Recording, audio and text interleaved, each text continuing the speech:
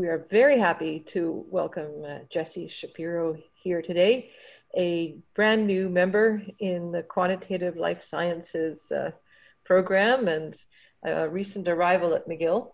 And he has a really interesting background before getting here. So he started at McGill with a BSc in biology, then Oxford University for a master's degree, MIT for a PhD in computational systems and biology, and a postdoctoral fellowship at the Broad, followed by a number of years at the University of Montreal, where he had a Canada Research Chair in microbial evolutionary genomics.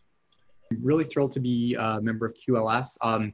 But the PhD program I did at MIT, computational and systems biology, is very much, I think, has the same philosophy and kind of scope of as QLS. So I'm really excited to be part of the QLS program and to interact with this cohort and future cohorts of PhD students.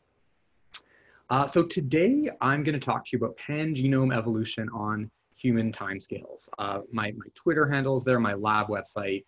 I'll put those up at the end as well. So if you want to contact me or check out more about the lab. All right, so I'm going to start with a little bit of history. So the discovery of the pangenome. So this concept that different members of a species can encode different sets of genes. And this dates back more or less to the early 2000s. So in 2002, this study by Welch et al. Compared 3 E. coli genomes that had been sequenced and looked at the number of shared genes between them. So I'm going to start with a question, and you can just think about it, or people can even throw out their answers in the chat. There's not too many people. There's actually a fair number of people logged in. Okay, so you can write your answers in the chat, or you can even holler it out. So if we compared 3 human genomes and asked what percentage of genes are shared, right? Where you, me, and Celia share a homologue of that gene versus genes that might be unique to one of us. So what percentage would be shared? We do actually have an answer in the chat. All right, so let's see if I can, there's the chat. Let's see, most of it will be the same, says Bianca. Okay, 80%, not over 90%. 99%, 99.9%. All right, I'll leave it there. So that's, I'm not going to actually put an exact, convergence has been achieved. We're sort of, we're hitting an asymptote there. So that's right. I mean, it's something like 99 or even 99.9%. I'm not going to put an exact figure on it, but really the vast majority of the 20,000 or so human genes are common to all humans. And there can be some exceptions where there might be occasional deletions or duplications, or maybe even a virus integrating and bringing a new gene. But I just want to contrast this with what these authors saw in E. coli, and they were really surprised. So that this 3-way genome comparison of these 3 strains, and this is a quote from this paper, amazingly, only 39.2% of their combined sets of protein coding genes actually are common to all 3 strains. Okay, so then this is the core genome, is this 39.2, and then the accessory genes are all of these ones, 585 or even 1,600 and some genes that are present in this one strain but not another. All right, so the pangenome can be pretty dramatically different than the genome of any one given organism. And for the students here, I suggested this as a journal club paper that we can discuss a bit later, which is sort of an introduction, but also kind of an opinion piece on why prokaryotes have pangenomes. And they phrase this not as a question, but as like, this is why. And we can talk about those reasons in a moment. So just to sort of define these kind of Venn diagrams, right? So I think from that E. coli comparison, it should have been pretty clear from the example, but the idea is that the core genome are the set of genes that have a homologue present in each individual, so each genome that's compared, right, which are these ellipses. The accessory genes are genes that are present in one or just a subset of those genomes, and the whole thing combined, the pangenome, is the total set of genes encoded by all members of a species. And for bacteria, this can be quite dramatically different from the genome of any given member of the species. All right, so this is a quote from this McInerney, McNally, and O'Connell paper. They conclude that pangenomes are the result of adaptive, not neutral evolution. So basically all these genes in the pangenome are there for a reason. They're helping bacteria adapt to a particular ecological niche. It's not just random. They're not viruses and selfish elements. They really have an adaptive role, not neutral. So I assigned this paper because it provides a good introduction, but then this is not an uncontroversial statement. And actually in the same year, in early 2017, this paper came out from these other authors, a short communication, which essentially provided a neutral interpretation of pangenomes. And they concluded that accessory gene turnover is for large part dictated by neutral evolution. So this is a neutral interpretation. And it's a short communication with one figure. So I'll actually just show you the figure rather than trying to summarize. And essentially what they did is each point here is a different bacterial species with many members. So dozens of representatives of that species downloaded from NCBI GenBank. And what they did here is they plotted the synonymous diversity in the core genome. So this is just point mutations at synonymous sites, so sites that don't change the protein structure. And this is kind of an approximation for a molecular clock, right? So point mutations just ticking along over evolutionary time. And they plot this against a measure of genome fluidity, which is their measure of pangenome diversity. So it's essentially gene presence, absence, genes coming in and out of the genome over evolutionary time. And they see this positive correlation, and their interpretation is that the pangenome basically follows a molecular clock where gene gains and losses ticks along over evolutionary time as these presumably neutral point mutations also tick along. So their parsimonious explanation for this is that most of pangenome evolution can be explained by a neutral model. And it would actually take a more complicated model to invoke all of these niches and adaptive value for pangenomes. Okay, so we do have a bit of a controversy, or at least different interpretations of these pangenomes that are on the table. And most of what we know about pangenomes is based on relatively long evolutionary timescales. So actually in this plot, each of these points is a bacterial species, but the genetic diversity in that, within that species can actually be millions or hundreds of millions of years old. So this is based on pretty ancient divergences. And this is the case for both this Andreani paper, where that plot comes from, and also other comparisons. So this paper by Sila, Wolf, and Kunin actually underlines a lot of what's in that McInerney paper, which is a perspective paper. They really rely on this paper for their conclusions. And that also is based on genome sequences downloaded from NCBI. So when I say long or unknown evolutionary timescales, it's really just downloading everything that is available in a database. And so we don't really have a sense of evolutionary timescale. So in this talk, I'm going to focus on shorter evolutionary timescales, which are arguably more interpretable about what's going on, and we can actually measure evolution at the population level, at least where we have some sense of timescale.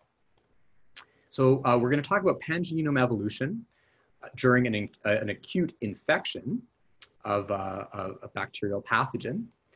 So that'll be the first part. And the second part, more broadly, in the human gut microbiome. All right, so I'm going to start with Vibrio cholera. So this is the pathogen of interest. A lot of my work centers on Vibrio cholera. So I'll give you a little introduction and highlight some aspects of its genomics and its ecology. So Vibrio cholera is native to aquatic systems. So you can find it in estuaries, coastal areas around the world. It's probably native to the Ganges River Delta. So there's a lot of Vibrio cholera cases around Bangladesh, but you can find Vibrio cholera in the marine environment off the coast of New Hampshire, probably in the Gulf of St. Lawrence, although I haven't looked. But there are aquatic strains pretty much everywhere around the world. They live by forming biofilms on zooplankton and other crustaceans.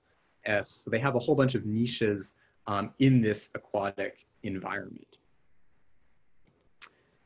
One particular group of Vibrio cholera that I'll refer to as the pandemic group, which is basically a clonal expansion, which is really just a small subset of the genetic diversity that's present around the world in all of these aquatic systems. So this clonal expansion is really what's responsible for the disease cholera, where the different environmental strains of Vibrio cholera can maybe cause slight disease, mild diarrhea, but really the pandemic group is kind of a professional pathogen that causes severe diarrhea and dehydration, and actually is probably more specialized to the human gut environment. So to make a long story short, we think of cholera as a waterborne disease where someone will drink contaminated water or food.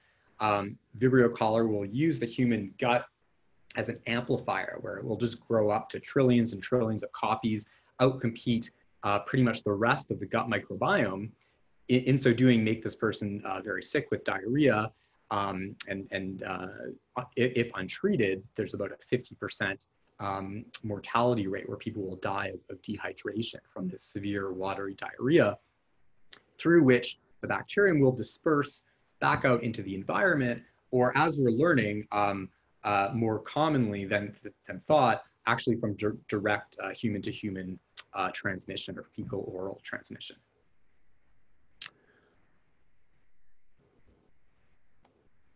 All right, so I'm going to talk a little bit about how even during these very acute infections that only last a few days or a week, it's possible for Vibrio cholera to evolve within patients, and you can ask questions about whether it's actually adapting to that human host environment on very short timescales of just a few days of infection. One notable feature of this pandemic group is the cholera toxin, so CTX. This is the key virulence factor that is really responsible for pathogenesis for this watery diarrhea. And to bring it back to this concept of pangenomes, CTX would be considered to be part of the core genome of the pandemic group. So it's really present in all members of the pandemic group. And it's present sporadically in other environmental isolates of Vibrio cholera. So it's necessary, but not sufficient for pandemic. So it's part of the pangenome of Vibrio cholera, the species as a whole, part of the core of the pandemic group. But because it seems to be necessary but not sufficient, leads to the question, what else is necessary to explain the success of the pandemic group at infecting humans and causing disease? So the first question I'm going to ask in this talk is, are there other virulence adaptive polymorphisms, not just in the pangenome, so not just the presence of CTX, but in the core genome, so more subtle polymorphisms that are also required for this full-blown pandemic phenotype? So what we did is a comparative genomic study, which identified OMP-U as the candidate VAP. So I'm not going to go into the details of this study, but basically we screened phylogenetic trees to find ones that looked interesting. So this is the gene tree for OMP-U, and you can see that it really contrasts with the core genome phylogeny. So if you build a phylogeny based on the entire core genome, so that alignment, you get this star-like phylogenetic tree where essentially all these different lineages are kind of equally related to each other with not much structure. And you can see I'm always going to show the pandemic group as this one branch in orange. And you can see that the phylogeny for OMP-U looks quite different, where there is more structure, where we have this, the pandemic group that's here, but we have these pandemic-like alleles, where I'm again just showing the names of these two genomes, GBE 658 and 428, which in general, right, so on average in the core genome, they're just pretty distant, as distant as everything else from the pandemic group. But just for OMP-U, they seem to encode alleles that are more similar. So they branch, they're not identical, but they branch closer to the pandemic group compared to these other genomes, right? And I should say that the pandemic group is in orange, but then in contrast to that, all these blue branches are just environmental isolates of Vibrio cholera. So they're not associated with pandemic disease. So our hypothesis here is that these pandemic-like alleles that are present in environmental strains might confer virulence traits. So there might be these sort of virulence adaptive traits that are circulating in the environment that haven't quite achieved their potential because they don't have all of the necessary requirements for pandemic disease. So with my collaborator, Salvador Almagro Moreno, we did mouse colonization experiments to test this hypothesis. And OMP-U was really a nice candidate because it was actually already known that a knockout of OMP-U will reduce the ability of a pandemic Vibrio cholera strain to colonize a mouse by about a log fold, about 10-fold, where you have wild type pandemic Vibrio cholera versus a knockout. And we're just measuring how well they can colonize a mouse.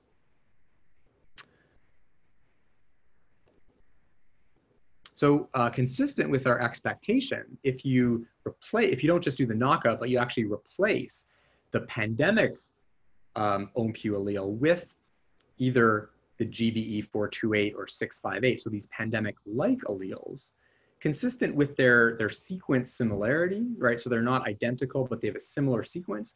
They also allow almost pandemic-like colonization of the mouse, compared to this allele, which is sort of all the way over the other end of the phylogenetic tree, so quite different in sequence space, behaves pretty much like a knockout. So this suggests that OMP-U is a genuine virulence adaptive polymorphism where the pandemic-like alleles behave basically like the pandemic version of this gene and allow Vibrio cholera to colonize a mammalian host. There appears to be a trade-off where if you test another phenotype, so this is colonization of a mouse, but we also tested biofilm formation. So this is just a measure of the thickness of a biofilm that's formed by these different strains. And it really shows the opposite, where the OMP-U knockout forms really good biofilm. This environmental kind of allele, GBE 114, also forms really good biofilm. But either the pandemic or the pandemic-like alleles really form very little biofilm. So it seems to be a trade-off where you're either good at virulence, so host colonization, or you're good at biofilm formation.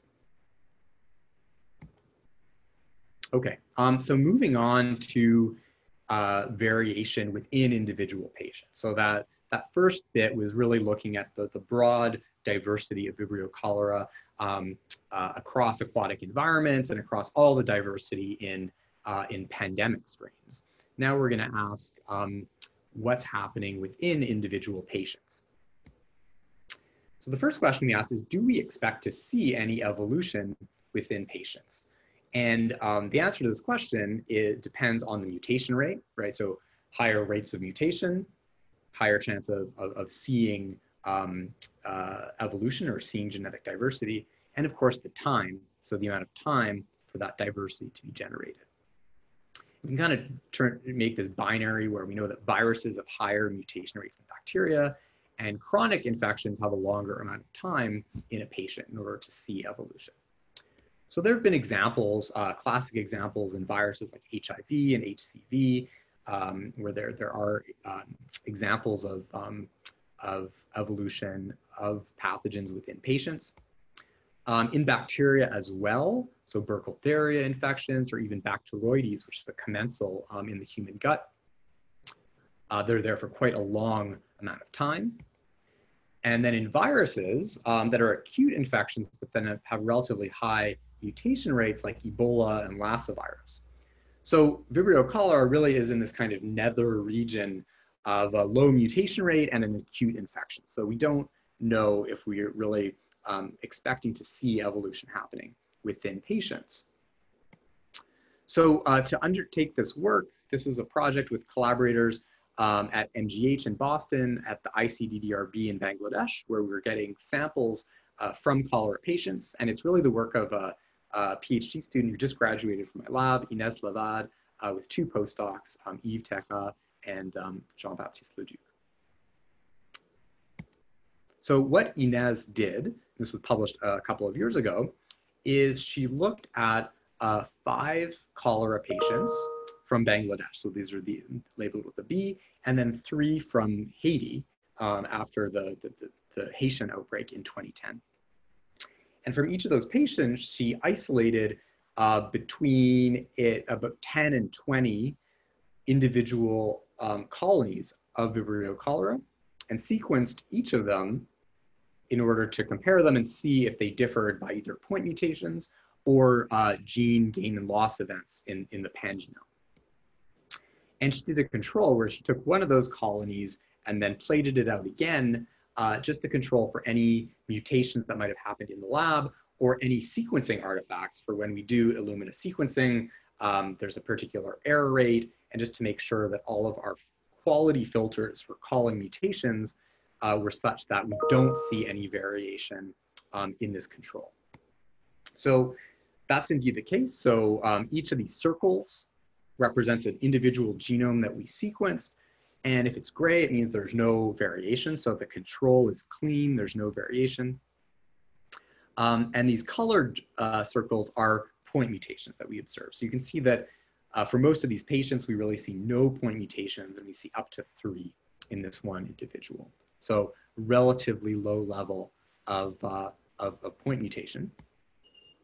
We can also look at the core genome, so gene presence absence. So this is a heat map showing across the different patients, 155 genes that vary in their presence absence. So this is our pangenome analysis. So red means the gene is present, black means it's absent.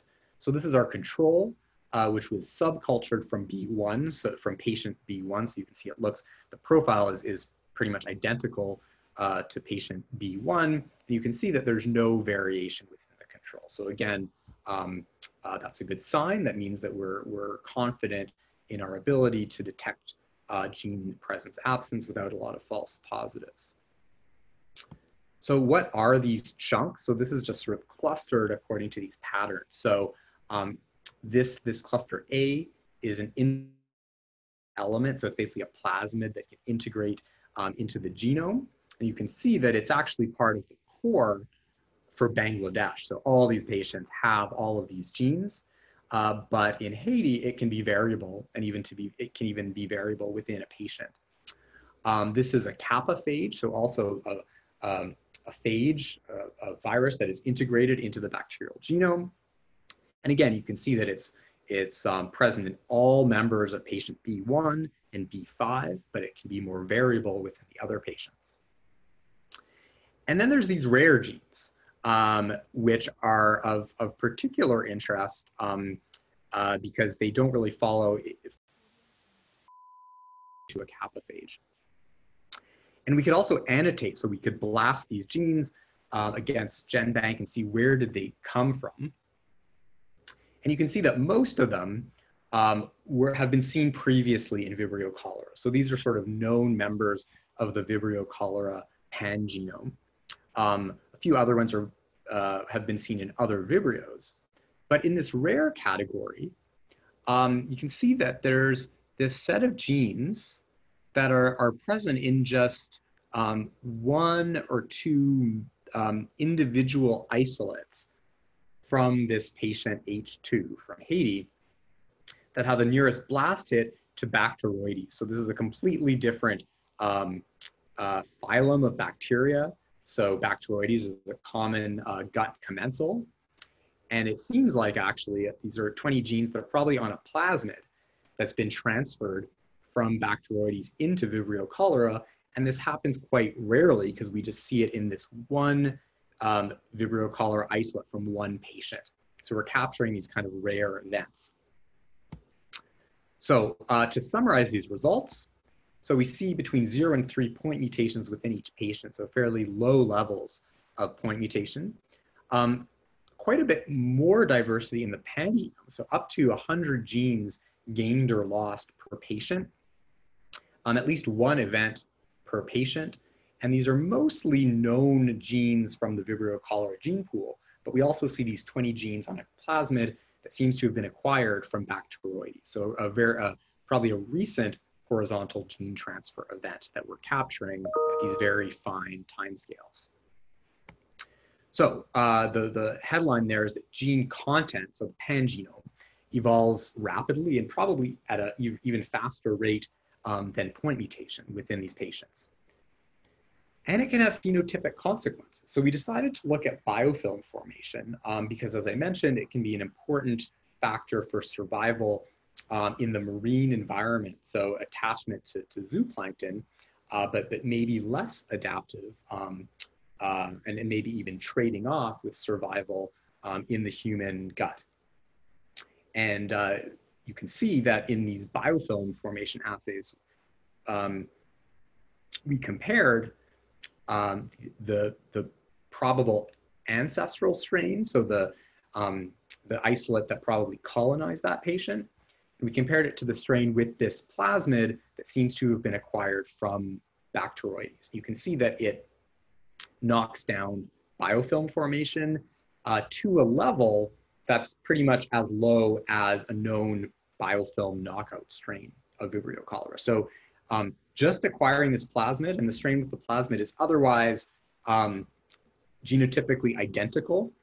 So no other point mutations were detectable, really seems to be identical except for having this plasmid, has a strong phenotypic consequence on the ability of Vibrio cholera to form biofilms. So it reduces biofilm formation. And these are just some nice pictures where you can see an example of the ancestral strain. So here Vibrio is stained in red, and you can just see a lot of red, quite dense. And this plasmid mutant forms a much more diffuse kind of broken up biofilm. So this is quite interesting. Phenotypes can be gained and lost very quickly due to pangenome changes. So to summarize this first part of the talk, so over evolutionary time, we can think about pathogen emergence. So the origin of the pandemic lineage. So we get major adaptations from the pangenome. So the cholera toxin was definitely a key adaptation, allowing for the emergence of this pathogen. But as I showed, you need the right core genome background to exploit these adaptations. So not only do you need to have CTX, but you need the right allele of ONCU, for example, right? So you need these other virulence adaptive polymorphisms in the core genome as well. So genetic background matters. And then on shorter timescales within host, the pangenome changes faster than the core, and these phenotypic changes from the pangenome may or may not be adaptive. So I think it's tempting to speculate this trade-off where biofilm formation is adaptive in the aquatic environment, and maybe it's actually maladaptive for some reason in the host, where Vibrio cholera wants to come in and stick, adhere to the gut lining and colonize, but maybe it doesn't want to stick too much. It doesn't want to form a really robust biofilm, or not the same kind of biofilm that it would form in the environment. It wants to be able to let go and disperse. So that's sort of a potential scenario, but we don't really know if these phenotypic changes are really adaptive or not. This is a working hypothesis.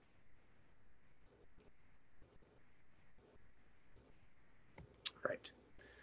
So to get at this question, are pangenomes adaptive? And this is sort of this question that's raised by the McInerney et al. Paper that you read. And to get at this, we decided to zoom in to shorter evolutionary timescales again, so to put aside these large-scale comparisons of bacteria in GenBank. And to do this, we looked within the human microbiome, and we actually looked at mobile genes in the human microbiome.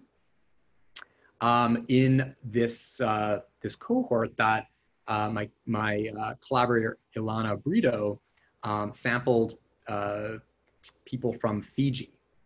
So this is human gut microbiomes from Fiji, where we know quite a bit about the people's diet. We know about their social structure, so their household and the village that they come from.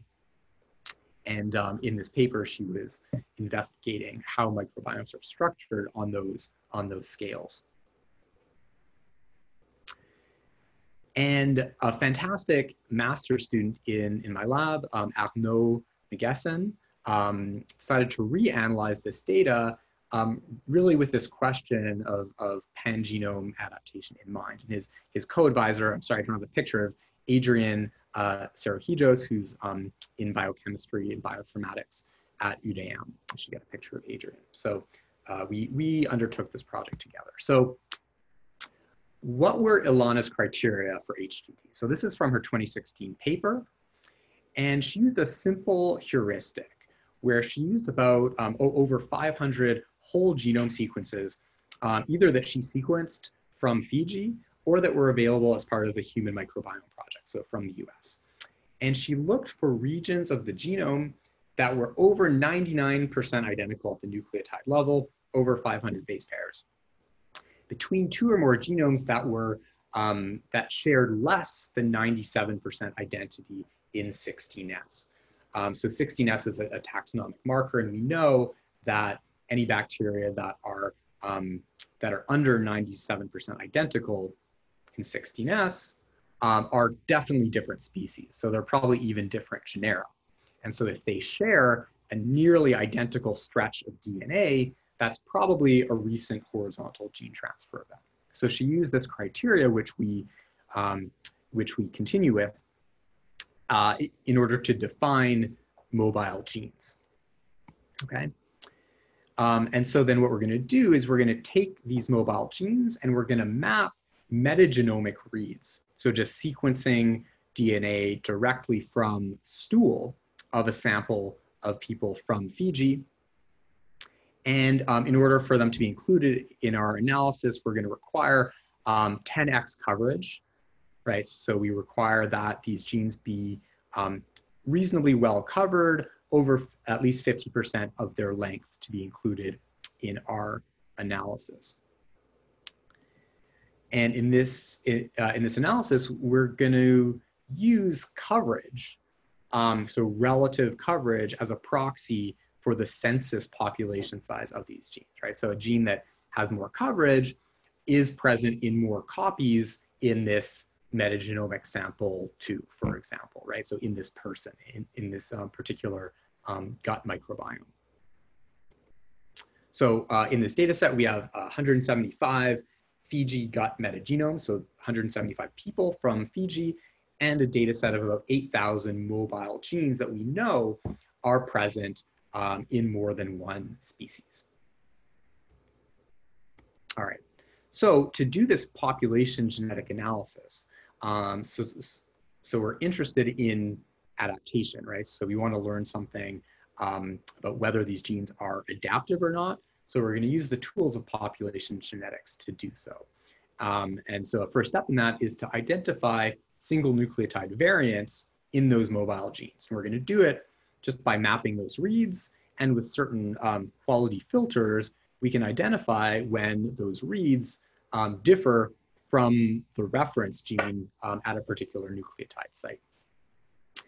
And from those SNVs, we can calculate two estimates of the effective population size. So this is a key measure in population genetics, which tells us something about the demographic or selective history of that particular gene. So the first is theta S, and this is particularly sensitive to low frequency alleles. So even if there's just one read that has an SNV compared to the reference, we'll count that towards our estimate equally with a mutation that's at higher frequency. And then theta pi is the nucleotide diversity. So this is looking at all pairwise differences between reads. And this measure is more sensitive to intermediate frequency alleles. So it'll be, it's weighted towards alleles that are at, say, 50% frequency in the population, and less sensitive to ones that are at 1% frequency. So to show this graphically, is maybe easier. So a phylogeny or genealogy that looks more like this with all of these long internal branches, if you imagine just distributing mutations on this kind of genealogy, because of these long terminal branches, most mutations will fall on a terminal branch and be at low frequency. Compared to a genealogy like this, we have these long internal branches. So if you just distribute mutations randomly on this tree, they'll tend to fall on these long internal branches and be in all of the descendants. So we'll see them at intermediate frequency. Okay, so whether a genealogy looks more like the one on the left or like the one on the right tells us something about the demographic history, or whether there's been a population expansion or contraction or a recent selective sweep. So that's a very quick introduction to sort of these population genetic estimates, but hopefully you'll get a bit of a feel for them as we go through the talk. Okay, so we have these estimates of NE from our metagenomes. So our overall question is, what are the selective pressures that shape mobile gene evolution in the gut? First question, just to sort of understand our data a bit better, we can ask, how do mobile gene population sizes change with increasing rates of HTT? So naively, we would expect a positive correlation where HTT rate, so which here we're gonna just quantify very simply as the number of species. So these are our reference genomes that contain the gene, right? So it can be present in 1, 2, 3, up to about 16 different species is our maximum gene mobility, or HTT rate. And we'd expect this to be positively correlated. So the more species that contain a gene, we would expect to see more coverage, so more copies of that gene. And so you would just see a higher level of coverage in the metagenome. So this will be kind of an estimate of the census population size. Now, this prediction is not trivial because these mobile genes might be deleterious to cells. So it might be that they are transferred to multiple species, but they're kept at low frequency within each of those species, right? So they could actually be kind of parasitic elements that are invading new species, but then kind of kept at low frequencies within each of those species. They could be under negative frequency dependent selection, which I guess is kind of a special case of deleterious, where they're advantageous at lower frequencies, but then when they reach higher frequencies, they become disadvantageous. And the other thing is there's just noise, right? So the x-axis here, so our estimate of gene mobility, HDT rate, is based on a sample of isolate genomes from the human microbiome, but it's not necessarily representative or exhaustive. So this metric might just be noisy or a bit biased. So the real data, this is just one sample, so to give you a sense, we do see a positive correlation, but you can really see the amount of noise that's in there on a log-log plot, okay? So it's not a very clean positive correlation. But it's fairly reproducible, where this is just the distribution of those regression coefficients across all our 175 samples. And they do tend to be positive, but they really vary quite a lot in terms of their coefficient. But the coefficients do tend to be positive. So this gives us a sense of this relationship in the data. So there's a lot of variability. What can explain it? Could this be explained by gene-specific or person-specific selective pressures? So what do I mean by this? So you can imagine this is not real data, this is just abstract. So basically our data is this matrix, right? Where you've sampled 175 people, and we have these several thousand mobile genes. And then each entry in the matrix will be something that we measure about that gene, right? So it can be our estimate of the effective population size, the theta S or theta pi. It can be coverage, right? So some feature, and so we're going to ask, is there more variation across genes or across people? So if there's variation across people, you can imagine these are factors that might affect the whole microbiome. So things like diet or lifestyle, or something that at the level of a person will affect the evolution of all genes in the microbiome. Versus genes have different functions, so this can be something really more at the level of cellular pathways that explain the evolution of these mobile genes. Okay, so we can look at the distribution. So this is showing an example. This is, sorry, it's a bit blurry. This is theta S, okay? So across 175 people, the distribution of that particular estimate of the effective population size. And there's some variation, but these are largely overlapping. And if you look at the variation across genes, and here this is just a subsample of 175 genes. There's more than that, but this is just to match the sample size of the number of people. You can see that these distributions are much more non-overlapping. So there's a lot more variation across genes than across people. And this is true. I showed you the example for theta S. This is a typo here, right? So this should say theta S, theta pi, and their difference, which is called Pangenome D, kind of the just the balance between those two. It's also true for another metric, which you may be familiar with, DNDS. So this is the rate of non-synonymous mutations normalized by the rate of synonymous mutations. So it's a measure of selective constraint at the protein level. And more variation is accounted by gene function, so at the level of COG categories, compared to human factors, so things like age, sex, household, or village. So we can then ask, how does gene mobility affect sequence evolution? So we have our measure of gene mobility, how many species contain that gene, and we are going to correlate gene mobility versus these different population genetic metrics. So here I'm just showing theta pi, theta w, sorry, that's the same thing as theta s, different nomenclature, sorry about that. And their difference, which is Pangenome D. And you can see that, and each column here is a different person. And the heat map is showing the regression slope. Okay, so you can see that theta pi is overwhelmingly negatively associated with gene mobility. Theta pi is positively associated, which means that Pangenome D is negative because it's theta pi minus theta w. So what does this mean? Okay, how do we interpret this?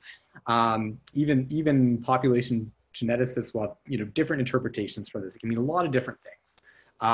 But essentially what's happening here is that mobile genes are spreading rapidly across many species in the microbiome, possibly due to positive selection or sort of like a demographic expansion. So you can think of it like this, where each dot or star is a copy of the gene in the microbiome, so in multiple species, so the total number of copies. And the star here is a mutation in that gene, okay? So here the star is at pretty low frequency, which would lead to a negative Pangenome D, okay? So sort of an excess of low frequency variants. And this is kind of a measure of how fast the gene is spreading, right? So these mobile genes are spreading across many species, and the definition of rapidly, this asterisk here, is they're spreading faster than mutations can achieve high frequency. Okay, so they're kept with low frequency mutations. So this is kind of our interpretation of this. But some genes behave differently. This is kind of the alternative scenario, is that Pangenome D increases with mobility. So in this case, as genes are spreading through the microbiome over time, they are actually accumulating mutations at high or intermediate frequency. And this can be due to different kind of scenarios, including balancing selection, where intermediate alleles are beneficial, or maybe that these genes are adaptive in some species but not in others, and so that the overall mixture comes out to this intermediate frequency. So what do these look like? And this plot is really kind of synthesizing all of the results I've shown you so far. So the axis here is this this relationship between coverage and gene mobility. So as I showed you before, this is basically always positive, but the slope varies. This is now broken down by these different cog functional categories of genes. So the top one is category X, which is mobilome, prophages, and transposons. So these are just known mobile kind of selfish elements, and they're responsible for a lot of that slope, right? So they have a really strong relationship between coverage, so copy number, and the estimate of mobility. And then the colors here are showing you the strength of this relationship between Pangenome D and mobility. So as expected, it's mostly red, okay? So they're mainly following this kind of scenario where mutations stay at low frequency as genes spread across the microbiome. But there are these exceptions, which are this kind of blue scenario. So these are things like category V, defense mechanisms. So these can be things involved in phage bacteria interactions, so like CRISPR or other defenses against phages, secondary metabolism, and a few other functions that seem to behave a bit differently. So this could indicate a different regime of natural selection that's acting on these particular cog categories. All right, so does this mean that pangenome evolution is largely adaptive or not? Do we need to invoke adaptive value to explain this?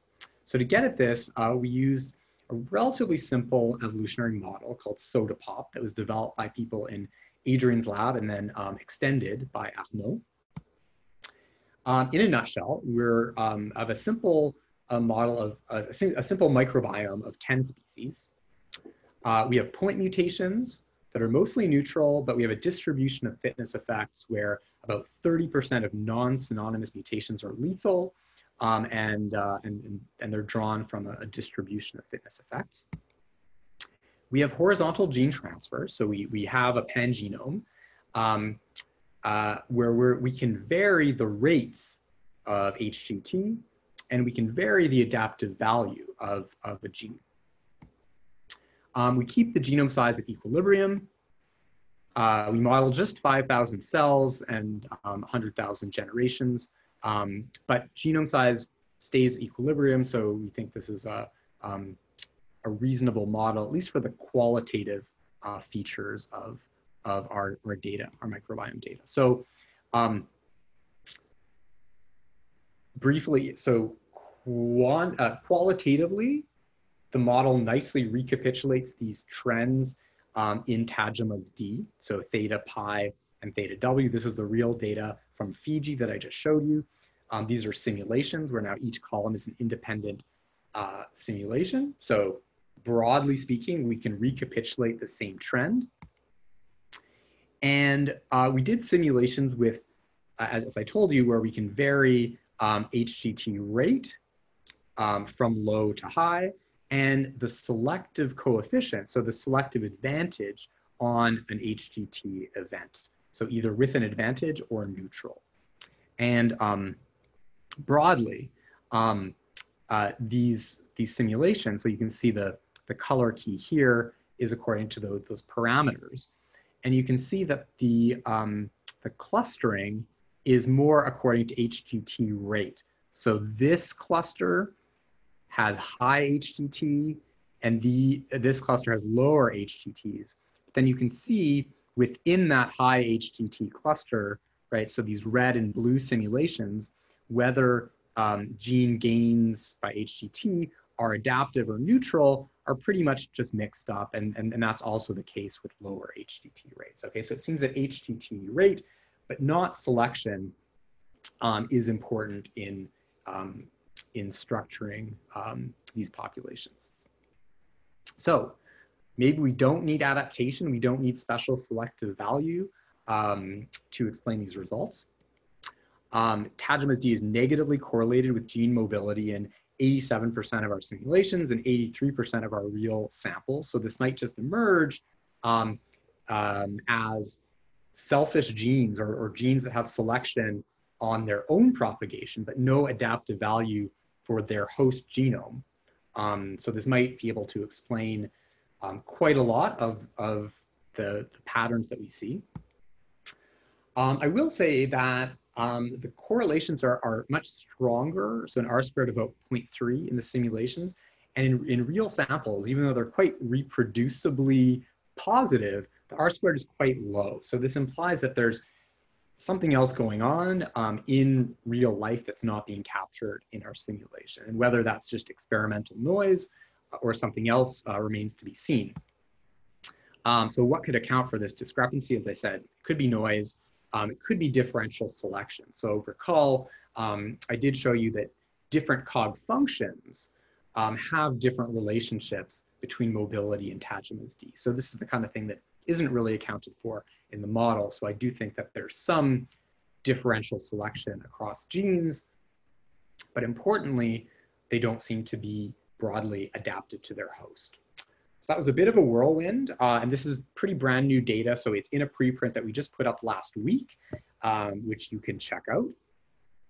And I will wrap up there, and I know that we'll have some time with the students anyway to talk. So to summarize, pangenome changes can affect phenotypes like biofilm.